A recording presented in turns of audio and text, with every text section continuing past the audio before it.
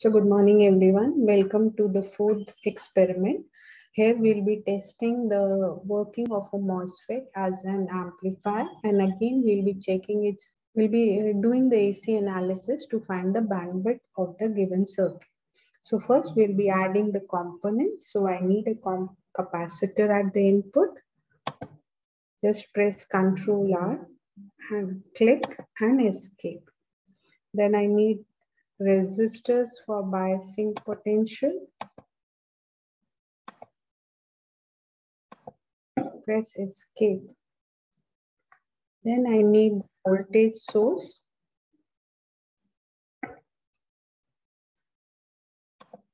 Okay, I need it at the input. I need it for biasing. Press escape. We need a ground.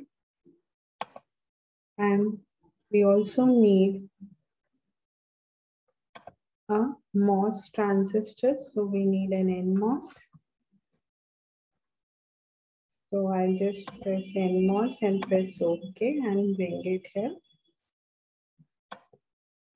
Escape. I'll now make the connections.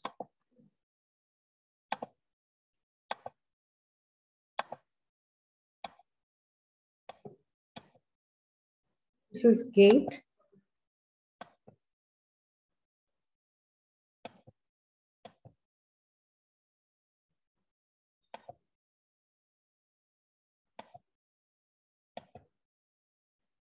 Press escape. And once your connections are done, we can add the labels. Port type is output and press OK and escape. And now we will just connect it to the output terminal for the clarity to understand from where to take the output. Once our connections are done, the next step is to add the values. Just take your mouse to the component, right click, add your value. Here I'll be taking 1 microfarad. Then this is 200K, 100K. This is 1K.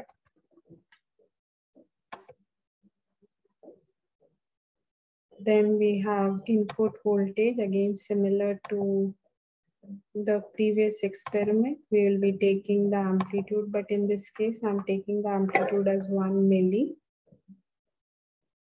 and the frequency as 20K. AC, I'm taking it as 1. Press OK.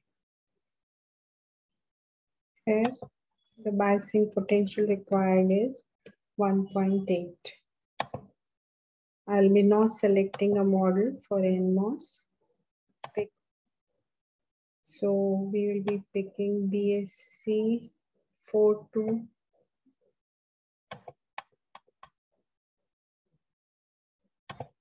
Once we select the model and press OK. Where ground is left unconnected, I'll just connect it and escape. Now we will run it. Again, we'll do the AC analysis. These are the settings that we'll be doing.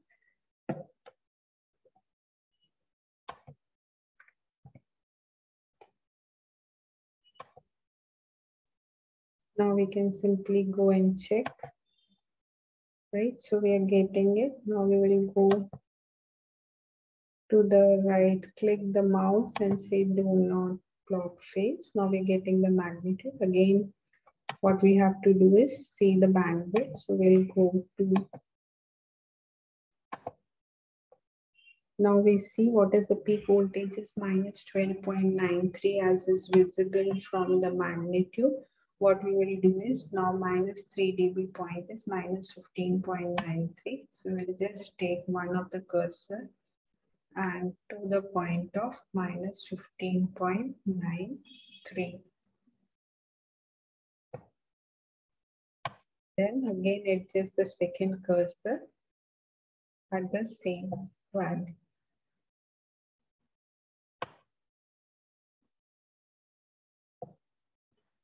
Now we have our high cutoff frequency and the low cutoff frequency. The difference between the two will give us the bandwidth.